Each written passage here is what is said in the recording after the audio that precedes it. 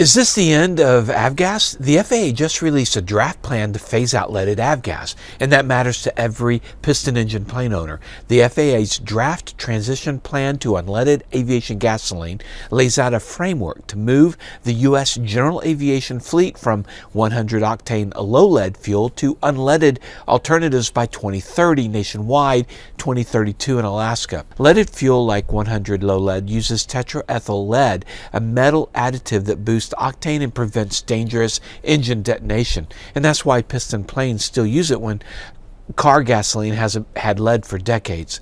The draft plan doesn't ban lead immediately. Instead, it outlines testing, approvals, infrastructure changes, and milestones for safe adoption of unleaded fuels. Removing lead is about reducing a toxin linked to health risks and modernizing the fuel system, but the transition must be done without compromising engine safety or availability for piston aircraft, and that's exactly what the FAA plan is trying to balance.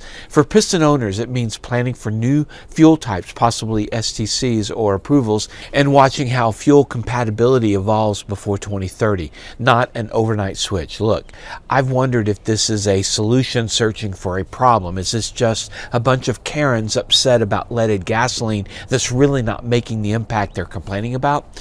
I've taken a look at a couple of key studies, including the South Coast AQMD study, and they do show higher concentration of lead as you get closer to the airport, but the amounts are still often below national ambient standards. Bottom line though, lead is bad and toxic, and I don't want my children exposed, so I can understand that.